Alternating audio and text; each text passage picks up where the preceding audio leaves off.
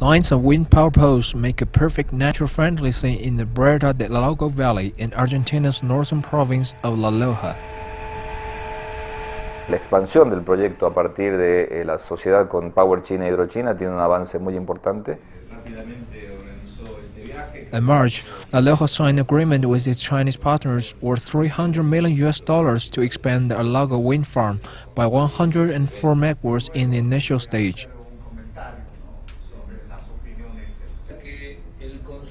Con esa capacidad de generación, hoy por hoy estamos abasteciendo aproximadamente a un 20% del consumo de toda la provincia de La Rioja.